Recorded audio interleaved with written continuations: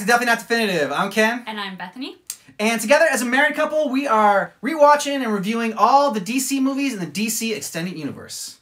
And the one we just watched was Shazam. Shazam! He says it better.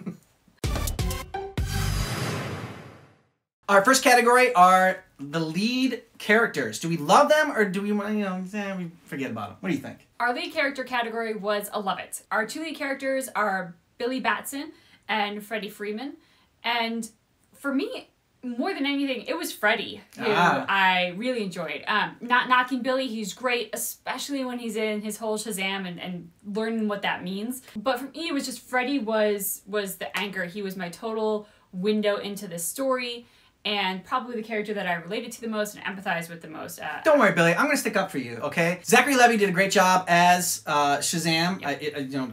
Portrayal was amazing. But I also liked Billy as a kid. I thought that he brought some good humor to it. He was a very believable character. I thought it was empathetic when he needed to be. And it's just very likable and enjoyable. So I want both him and Freddie in my group of friends if I was 14. They could be my group of friends now, I guess, as well. But, we're in the same things, I'm sure. Playing video games and superheroes and stuff, so. But Freddie is, I just think that he was, in so many ways, the heart of the movie. So next up is the villain. And our villain in this one is Dr. Savannah. So, was it a love it or leave it?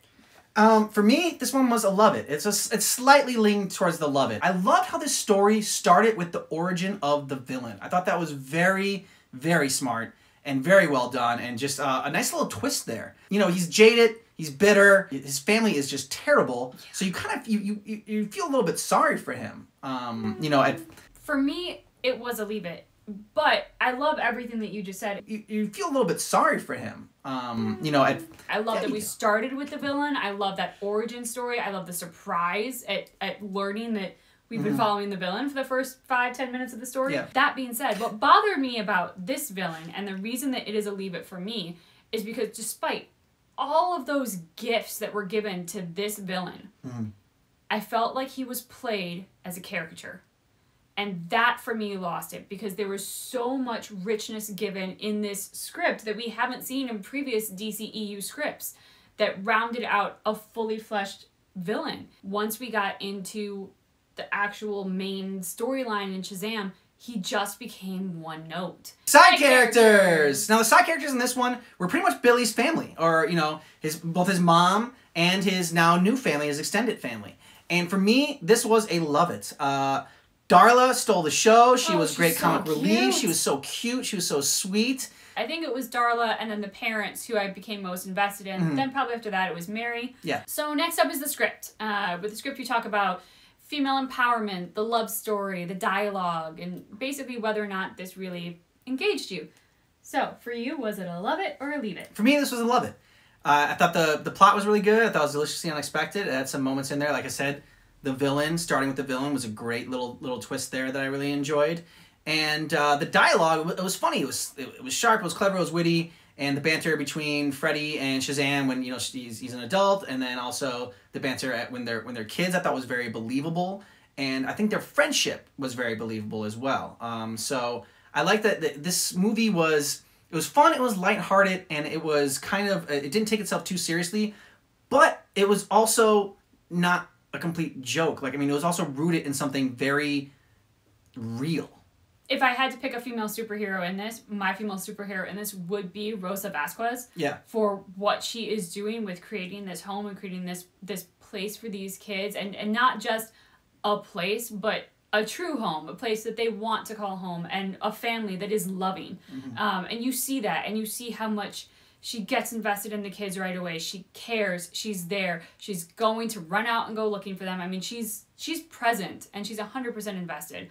So in terms of a real-life superhero, that's a real-life superhero. So she would be my female empowerment. This movie was a true family movie, and it was about family. And I think the script did that very well. Friendship and family through and through. Moving on to our final category, which is film impact. This takes into effect humor, visual effects, action sequences, and the soundtrack, the tunes in this film. And heart.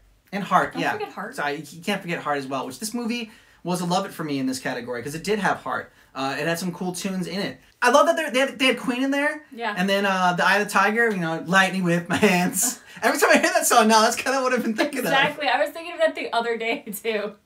Light me with my hands. The action scenes were a little bit lacking as far as there were only like 3 action scenes in this one. But I didn't feel like it took away from the film that much, you know? This film reminds me of sort of a Disney film.